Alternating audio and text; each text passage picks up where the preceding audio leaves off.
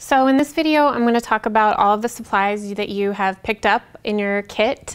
Normally we try to supply you with as many free materials as we can. We get a lot of donations from partners that we have, companies that we've used to work for, friends we have that are still in the industry and are getting rid of last year's fabric, or they're clearing out their fabric stash, and we get a lot of donations.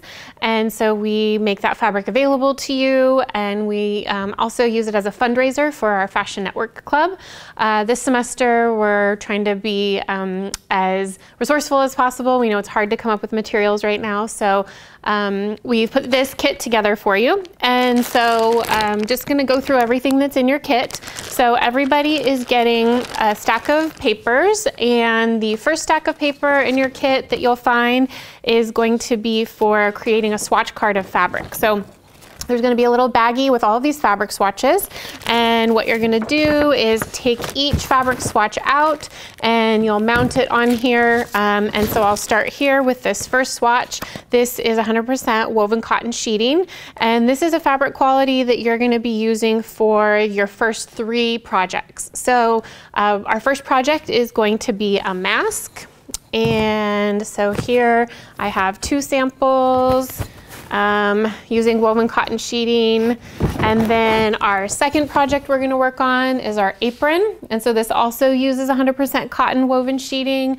And then our third project, which is this pajama pant, you can also use woven cotton sheeting, or these are actually made out of flannel, which is a brushed fabric. It's more kind of associated with fall and winter. It's cozier.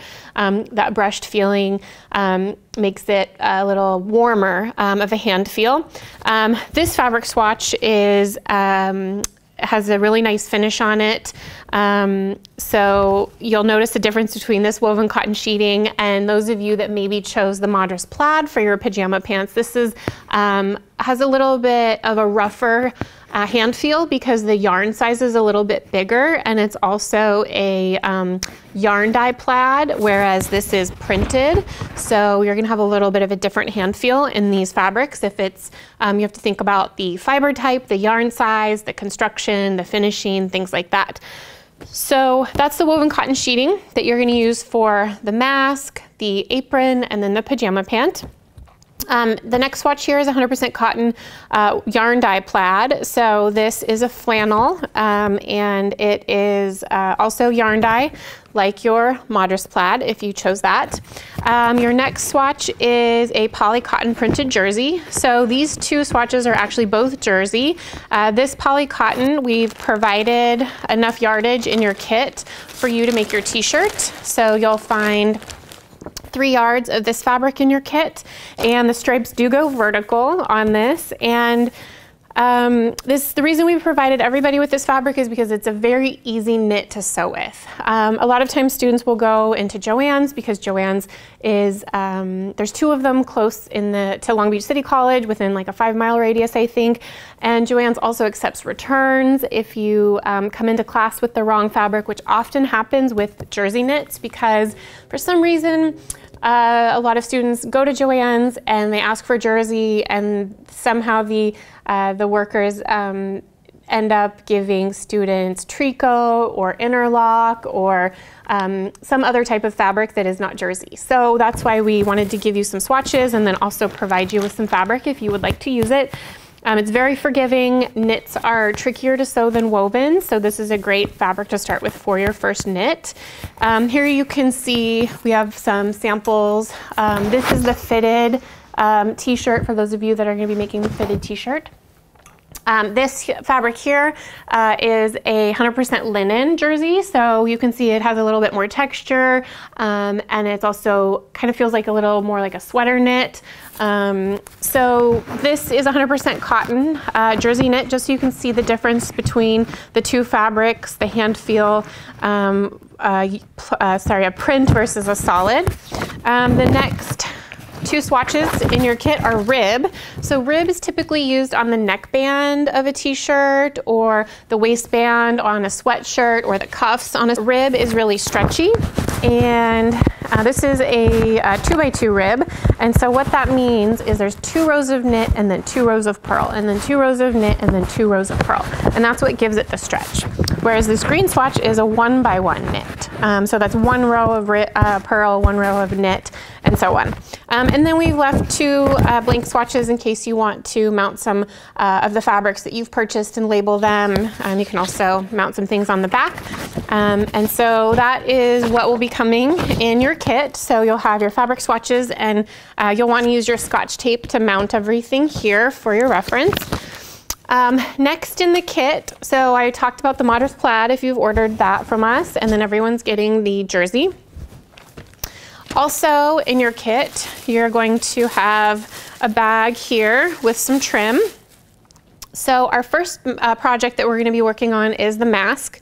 And so we've provided you with some spaghetti ties. So this is actually swimwear fabric that a sewing contractor made a bunch of spaghetti ties. And so it's really stretchy and it's kind of more comfortable than elastic like I have here on my mask. So we've given you some spaghetti ties that you can use, and we'll walk you through that process. So make sure to hold on to those. We also are giving you some interfacing. You're going to use this for your apron project. And then there's also 2 different types of rib for your t-shirt. Some of you might be able to get 2 t-shirts out of this 3 yards, depends on the size of the t-shirt that you're making. So here's some rib for you that you can use. You can either use a matching rib, or if you want to do a contrast rib. And so that is going to be for the neckline here. And so we'll walk you through that when we get to the t-shirt. Also in your kit, you're going to have a zipper. This is going to be for our very last project, which is a zippered pouch. So here we have a little zippered pouch. And so we'll be sending you with this zipper, and then we're also going to throw in a little stack of fabric. Everyone's going to get a different combination of fabrics here, and so these fabrics can be used for your zippered pouch. You could also use leftover fabric from your apron, leftover fabric from your pajamas if you have it, but we also wanted to give you some options with some swatches you could use for your mask or for the pouch here. So that's everything in terms of the fabric that will be in your kit. Next, I want to talk about the handouts that are going to be in your kit. So first we have the inch. This is a very, very close-up view of what an inch looks like, and it is breaking it down all the way into a 1/16 of an inch. In this class, we're going to be dealing with a lot of measurements. All of our bodies are different shapes and sizes, and so understanding measurements and fractions is really important. So as Pam mentioned, we've created a ruler quiz for you just to kind of see where you're at with your ruler reading skills, and this is something you can refer to. We've also included a measurement chart for you. Maybe you took your measurements and watched those videos in the survey that we sent out when we asked your t-shirt size. This is a place where you can record your measurements. And then you can also refer to this how to measure guide in paper form that goes into some more measurements. We really only deal with basic measurements in FD24. As you get into FD25, intermediate, FD26, advanced, and your design classes, you're going to need to take more measurements from your body because you're going to be working on garments that are more fitted, more detailed, so you need to have more accurate measurements down to the 1/16 of an inch when you're dealing with swimwear and lingerie, things like that. Your very first project that we're going to work on is the mask. So here we've provided you with a pattern. There's 2 different mask sizes on here. There's a man or woman, which is a little larger, and then there's a smaller adult or teen. So this is your paper pattern, and we'll go over how to cut this out in another video. Also, your next project after the mask is going to be this apron. So we have some samples here. This is the apron sewing instructions, the layout for how to cut the fabric, and then also the paper patterns. Hang on to this. Don't dive in and start cutting everything out. Wait until we talk about the layout and cutting in the video because we don't want to cut out the fabric in the wrong direction. There's a lot of little nuances that we want to remember. So hang on to this until we get to the apron. talking about the fabric for the apron, so you are gonna pick out a woven cotton sheeting, and you need 2 different fabrics, and I like to think about them in terms of are they friends? So would they go to a party together? Would they hang out together? So here you can see we kind of have pink-brown combo, and then on this apron, kind of more green and browns, so they work together. Here I went into my fabric stash, and I'm gonna go kind of with a retro orange and yellow vibe. These are actually some of my favorite colors, so I have a lot of this in my stash. If you are struggling with picking out fabrics, you can go to Sovac, and we've actually worked with them and picked out some fabrics for you. So you can go in and ask them for the Long Beach City College fabrics that we've selected, and I'll actually insert the pictures of those fabrics here. So if you go to Sovac, you can choose those fabrics, or you can also shop in their store, pick out other fabrics. You can also go to Joann's, things like that. We're just trying to provide you as many options so you can make something that you'll enjoy. Also, you'll be getting the paper pattern for the pajama bottom, and it also has the long sleeve t-shirt. So this is kind of a 2-in-1. We did run out of these patterns, so some of you may have a slightly different looking pattern for the pajama pant, but don't worry, it's gonna be the same kind of, what's that? The shirt. Oh yeah, the shirt will be different in that pattern. So those of you that have ordered, asked for the short sleeve pattern, you'll be getting that pajama pant, so that those of you that want the long sleeve t-shirt, you'll be getting this pattern.